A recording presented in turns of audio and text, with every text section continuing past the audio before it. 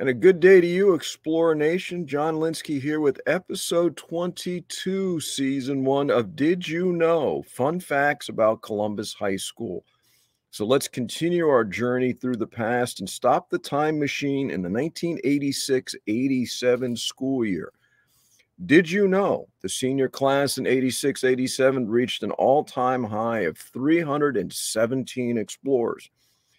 Did you know in July of 86, legendary history teacher and soccer coach Hart Bauer joined the faculty? Great guy, great teacher, tremendous coach. Did you know an all-sports night was held in Cafe Columbus, organized by Columbus icon Mr. Jim Bernhardt? Did you know the swim team led by Ed Morse and Mark Shelley captured the district GMAC and youth fair titles? Did you know the varsity football team won both the district and regional titles and defeated number 1 in the nation, Southridge, 3-0? Future Miami Hurricane Carlos Huerta kicked the game winner, while linebacker Matt Britton, another future Cane, had 22 tackles and intimidated the entire Spartan team by himself. Matthew just might be the baddest dude ever to walk the halls of Columbus High School, and that is saying something. Did you know the Key Club, led by Chris Mank and Ed Shishati, raised a tremendous amount of money for the March of Dimes? Wonderful cause there.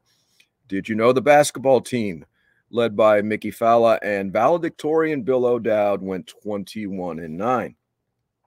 Did you know the Columbus Arts Society, led by Mrs. Husted and Brother Eugene, grew exponentially in size that year? Did you know varsity baseball went 21-5, captured the district title, led by all-Dade selections Jerry Santos, Mike Tozar, and Eddie Cruz? Did you know, and this is cool, Cesar DeBetch was named to the All-American water polo team, the first and only explorer named to that team.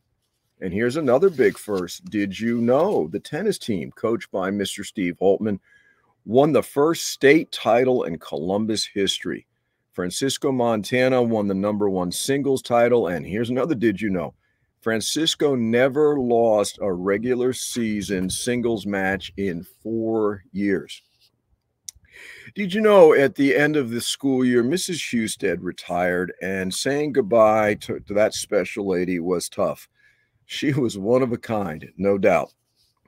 So that's it for the 86-87 school year, and what a great year it was. We will continue reeling through the years next week. So until then, as always, thanks to Melissa Marty. Take it easy, Explorer Nation, and Adelante.